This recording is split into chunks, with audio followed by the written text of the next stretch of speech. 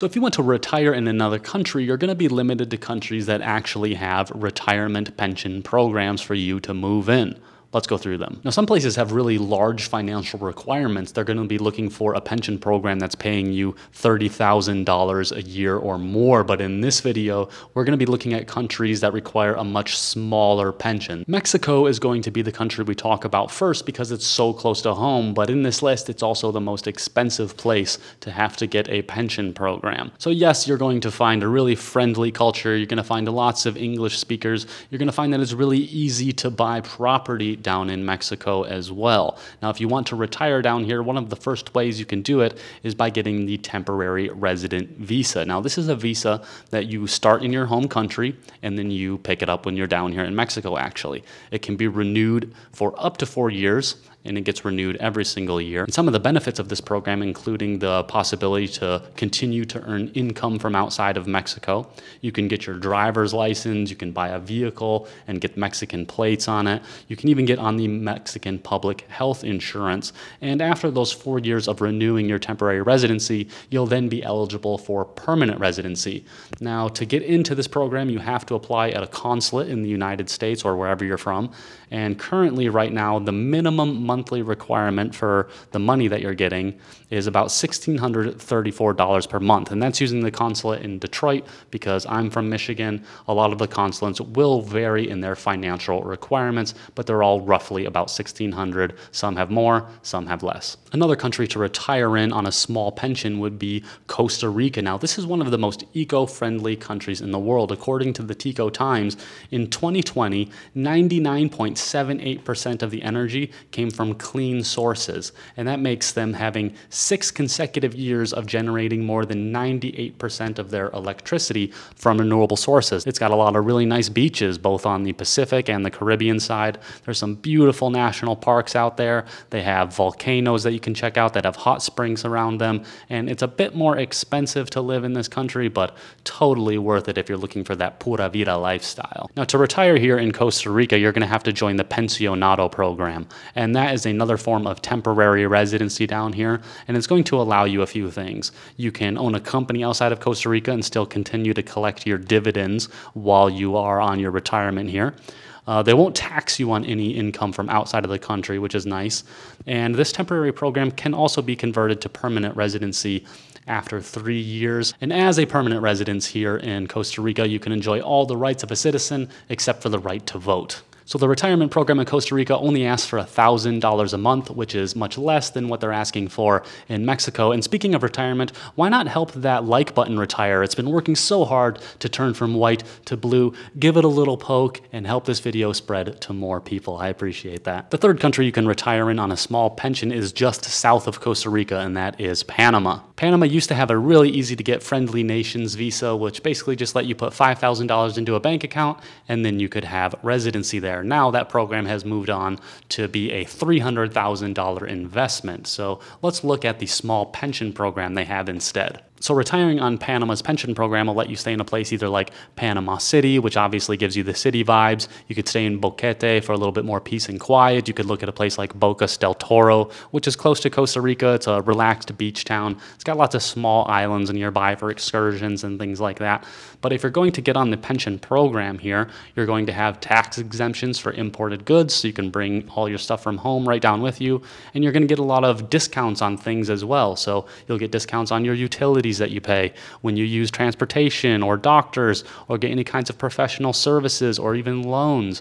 And also using this pension program, you're going to get 50% off at places like movie theaters and sporting clubs and cultural events. So there's a lot of good reasons to use this program. And again, just like Costa Rica, it only requires $1,000 a month in retirement. Let's head further south and look at the fourth country on this list. That's going to be Ecuador. Now, if you have the money up front, you could just take a $40,000 investment option and either put it in property or to a Ecuador CD that will pay you about 8.5% over the next 2 years. And either option will let you get residency right away.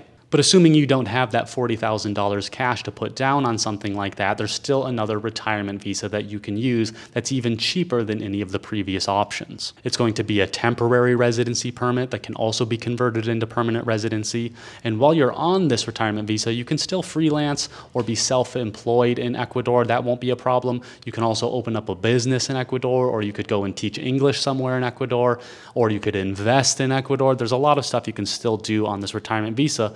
And the best part is they're only asking for $800 a month in retirement. Heading further south again, let's look at Argentina. Now, Argentina is interesting because the Argentina peso has been steadily dropping basically for 20 years, and it's at a current low point and holding strong there. So you can go get their Pensionado visa in Argentina, and you can even get citizenship after 2 years, which allows you to get your passport. Now, this one only requires a $30,000 a month in Mexican pesos, which right now that's averaging out to about $300 USD. I have heard some reports that even though it says you only need 30,000, you might actually need a little bit more than that. In truth, you could need up to about $500 in your pension program. Now, the sixth place you could look at for a small pension program is Nicaragua. Now, this place is often overlooked, and that's because some people might view it as being dangerous. They get really bad press there, number one, and also people just don't know a lot about the country in general. There's lots of places that you could live on some really nice beach locations.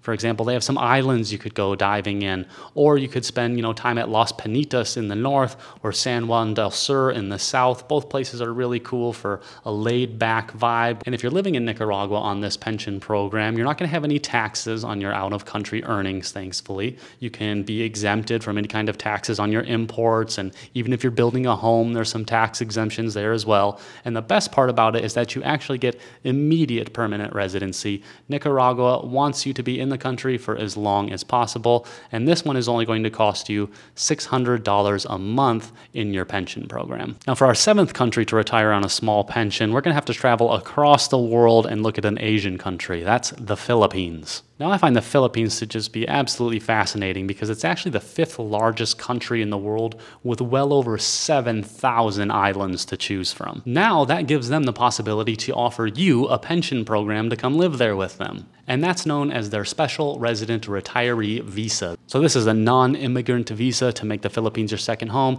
and it does also give you access to PhilHealth, which is basically their health program over there. Now, there's a couple different ways to get the SRRV visa, and the first way is not super inexpensive. It's by putting $20,000 and maintaining it within a Filipino bank account. You could also buy property in some instances with that money.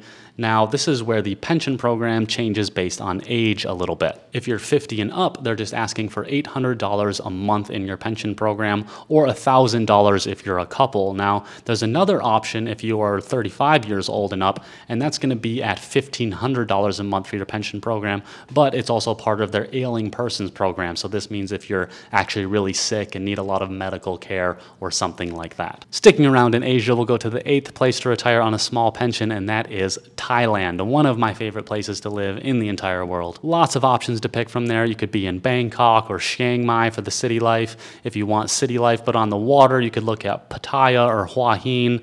But one of my favorite things to do is just go live on the islands. There's so many to choose from, and they're not as expensive as you would think. Living in Thailand also just gives you access to some of the best healthy food at a really low cost. I mean, I always find that you can get meals for $1 to $2. Now, you could get the retirement visa while you're there, and that's for people who are aged 50 and up, and they have to renew this yearly.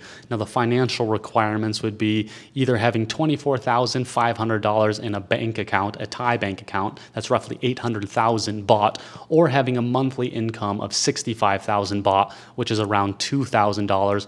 Or you could have some kind of combination of the two, where maybe your monthly income isn't so high, but you have more baht in a bank account, or you don't have so much in your Thai bank account, but your monthly income on your pension program is higher. But let's move on to an island in the Indian Ocean, and that's going to be our ninth place, and that is Mauritius. Now, in Mauritius, you can find some really cool things. There's lots of waterfalls on the island itself, but it's surrounded by coral reefs as well, so lots of opportunity for scuba or snorkeling. There's also rainforests on the island where you can find their flying fox, which it actually isn't a fox, it's a fruit bat. It just has a vulpine face. But the retirement visa is quite useful. If you're aged 50 and up, you can get your 10-year residence visa with a chance to extend that. You can invest on this program, but you can't work on it while you're there.